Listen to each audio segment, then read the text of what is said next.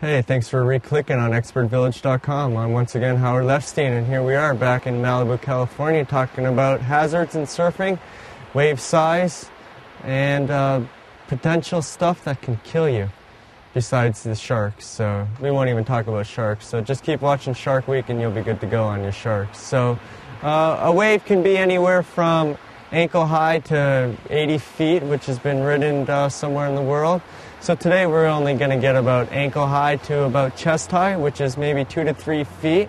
So you can describe a wave from being ankle to head high, as we do here in California, which is maybe 1 to 4 foot. But if you're in Hawaii or somewhere else in the world, they're going to describe it from the back of the wave, which is measurable surf. So if you're in Hawaii and they say 2 to 4 foot, you're looking at about a 4 to 8 foot face from the front.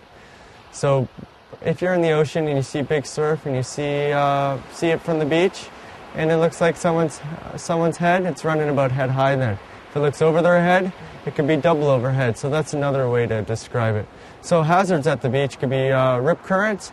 A rip current usually happens when there's a massive amount of water coming towards the beach, and it has nowhere to flood back because the waves keep coming.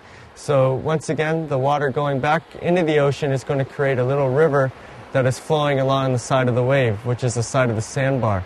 If you get stuck in a rip current, the best thing I could do is yell for help, which is help, or just sit there and drift out of the rip current and then try to swim to the beach. If you're really desperate and want to get out of it right away, the best thing is swim parallel to the beach, waving your arms and yelling. The next hazard could be seals, porpoises, sharks, whales, other kinds of fish which you're going to encounter.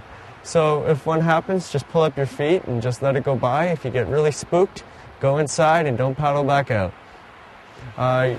If you step on some rocks, you can cut your feet. So once again, booties really help. And another thing to know is always ask someone before you go surfing if you've never surfed there, and they will help explain on the technique on getting in and out of the surf. Always know how to get in and always know how to get out. And there's 2 rules in surfing, and number 1 is never turn your back on the ocean, and number 2, always ride a wave in. Again, I'm Howard Lefstein on ExpertVillage.com. Thank you.